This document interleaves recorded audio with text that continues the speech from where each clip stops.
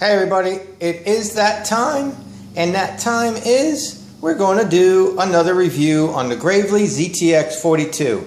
What's the difference between this review and the past reviews?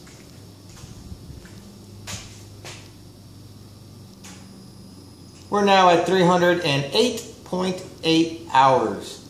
So we busted 300 hours already in about 12 months that we've had this machine. And so I figured let's talk about it, and I can talk about it with a bit of confidence. That my experience on it will definitely steer you guys in the right direction. Let me back up a little bit, get you guys a good profile here. There is the right side showing that huge opening on the mower deck right here. I mean, that opening is gigantic. That's a major reason why I bought this machine. No obstructions for the clippings. 3 blades on that deck. Fabricated deck, 3 blades, pumping the clippings out, amazing. Here's the front of the machine. It's a gorgeous machine, gorgeous color. It's the Gravely ZTX 42. It's a compact 0 turn. Here's the left side here. This machine comes with the Kohler 7000 series 24 horsepower motor V-twin. I've done nothing to it. The only problem I've had with this machine in the 300 hours that I've owned it is I had to replace the starter. The bolt, the nut came off that holds the star on, that hits your flywheel. That came off and everything came apart. I loaded the machine up. There's a video of that. I took it to the shop I bought it. They fixed it on the spot, under warranty, no questions asked. And it's been mowing ever since. I replaced a tire on the front caster wheel because I popped it. I replaced a blade belt because I made it pop off a pulley when I hit a berm of dirt with one of the blades, and it shredded the belt like instantly. So I put a new belt on, and I put a new battery in. Let's talk about the battery. Anybody that has the Gravely ZTX 42, when you go to buy yourself a new battery, which this machine's wet because I rinsed it off. I don't wash my machines, but I will rinse them off before I video them. So I rinsed it off with a garden hose. That is the big interstate battery that you're going to find in your big mowers. Let me see if I can get you a better shot. So there is the battery model number, SP-35R. Okay. This is your regular standard wet cell big boy lawn and tractor type battery. Probably find these at Walmart, Lowe's, Home Depot. This is a pretty good size one.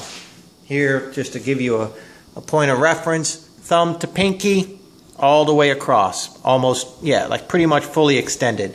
And then thumb to pinky, not quite. There you go. There's your size. It's a pretty good size battery. It's way bigger than the battery that comes on this machine. The battery that comes on this machine is super small, and it's a dry cell battery. Lasted about 12 months. That's about what they're going to last. I got all 12 months out of it. But to replace it, you got to order it. Nobody stocks them. If you find a dry cell battery at like a Batteries Plus or something like that, it's not going to be the same. It's got a different mount on it, and so this way here, this battery it's easily replaceable. The strap that comes to hold the original battery does not fit with this big tall battery. So I just put a bungee cord on it. It does clear the seat. It does not touch the seat, and there's about this much space between the battery and the seat. So you're fine. Let me see what else. That's it. So replace the wheel, replace the belt, replace the battery, and starter under warranty. Other than that, I have not had to do anything to this machine. I absolutely love this thing. I would absolutely buy it again if given the opportunity to buy this or buy another machine. I would definitely go for this for what I do with the homes that I do, the residential properties that I do. This is not to be compared against $6,000 and $7,000 full-blown commercial mowers. Okay, this is not a full-blown commercial mower. They call this an entry-level commercial mower because of the deck being badass and the motor being big at 24 horsepower. Most residential machines are going to have like a 22 horsepower or a 20 horsepower on a 42-inch deck. This one has a slightly larger motor, has a nice comfortable seat with armrests, although I got that armrest up. It has the fabricated deck with 3 blades, so there is some slight differences, a little bit of upgrades.